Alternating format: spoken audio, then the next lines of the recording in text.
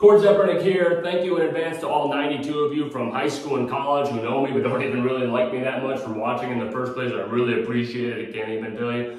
Big announcement here in the life of Cord Alan Zepernick. And by the way, Alan is spelled A-L-A-N, not A-L-L-E-N like Allen Iverson. Cord A-L-A-N Zepernick. And it is my birthday. And I want to thank everyone for the birthday wishes so far. My mom, dad, my grandma, my mom, dad, my grandma, my mom, dad, you get the point.